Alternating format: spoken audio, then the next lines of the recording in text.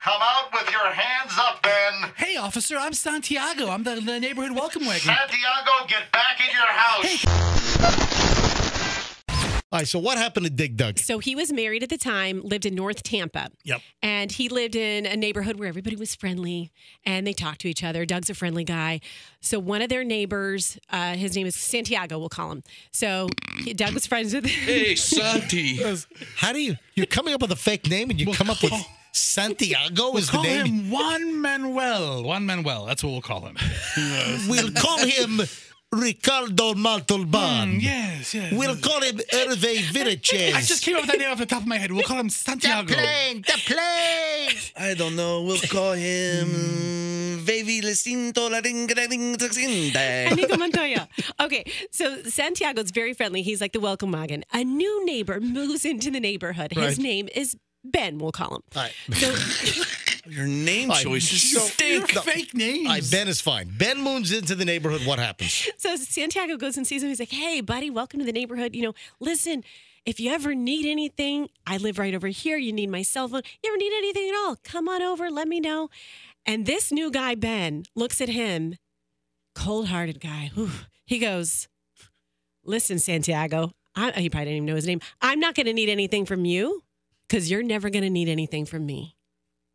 Right? What a friendly neighborhood welcome wagon response that was. Dude, that sounds like the best neighbor ever.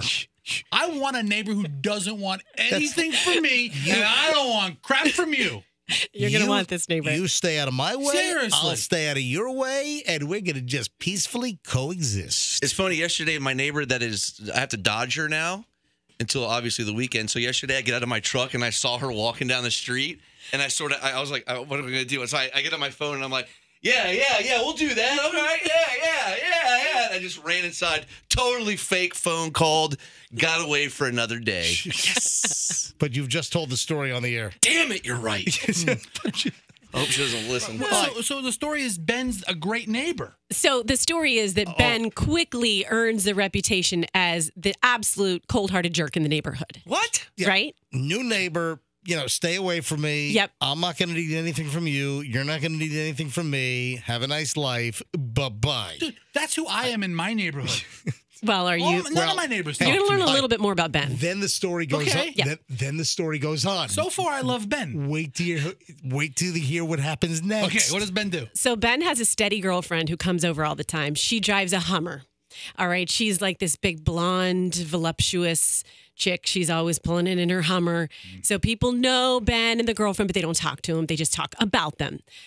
So one night, this goes, he lives there for X amount of months. And this one night, the cops come to Ben's house. And I'm talking 7 police cars at Ben's house. Yep. 2 more. That was only 5. There you go. There we go. Oh my God, that's 10. There's not that many. So this is a domestic violence issue. Whoa. All right? Ben's got some secrets. Got a DV problem at Ben's house, all right? Cops show up in droves. So needless to say, all the neighbors go outside. They're camped out on their lawns. It's like a lawn party. They're watching what's happening at Ben's develop.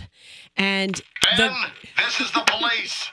Ben, come out with your hands up, Ben. Hey, officer, I'm Santiago. I'm the neighborhood welcome wagon. Santiago, get back in your house. Hey, can I get you guys some juice boxes? Maybe some... Santiago, get back in your house. Santiago, come inside. Let the police officers work. Maria Conchita Estrella, please. I'll be in a minute. Keep going. so Ben is not the perp.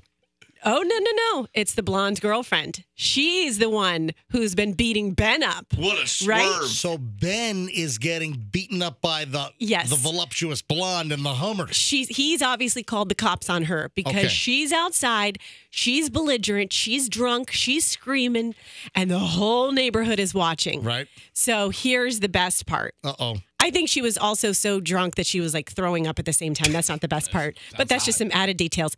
So anyways, she's talking to the police. She's screaming at everybody. Somehow she wrangles away from the cops. So then she's running through the yard. What do they have to do? What happens then? Does she go to Santiago's house? Grab her, Santiago. Get her. Ma'am, please. The police are looking for you. Santiago, go back in your house. Santiago, come back in. I'm not going to ask you again, Santiago, please leave the scene. Officer, I'd like to make a citizen's arrest and help you. I'm sorry, Officer Santiago's out of control. Honey, please. Talk to the officers with some respect. Fester, we do not want burritos now. Take the burritos back into the house. Bring dinner back inside. Who's Fester? All right. Yeah, who's Fester? All right, so Santiago. here's the So, payoff. so she's running through the neighborhood, and they tackle her, they hog tie her, and she screams. The whole neighborhood's watching this. You know the popcorn meme? Yeah, that's the whole neighborhood eating popcorn, loving every minute of The it. cops tackle her. They have to. She's screaming, and they have to hog tie her. Yes, And they ultimately didn't they put her in the back of the police car, hog tied. they're heading her that way. But she yells. She yells, "You didn't." Oh, this is the salacious part, by the way. You didn't mind when I was bleeping your friends so you could watch.